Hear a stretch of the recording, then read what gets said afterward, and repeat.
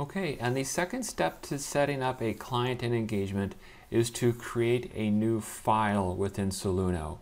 So law firms use the term of new file, new case, new matter to represent the specific engagement with a client. So Soluno has decided to use the term file. So from the menu system we go contacts and files, new file, and this is where we can start to enter basic information. So we're just going to do a simple example. So let's create a file for Adam Smith. So we're searching for the contact that's already in the system.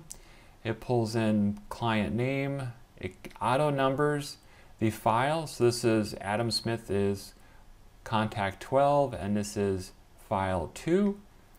Open date, whatever is appropriate. Area of practice will be customized to your firm. So let's go ahead and select whichever is appropriate. Responsible is the attorney who is responsible for the matter. So we'll make Madeline responsible.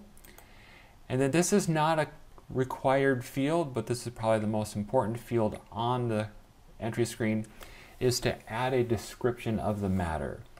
So here we're just going to use Smith v. State as our matter name. And so this appears on invoices, and we're showing in a second it's going to appear on searches and other reports. So with that, we hit save. And so that's how we created a new file.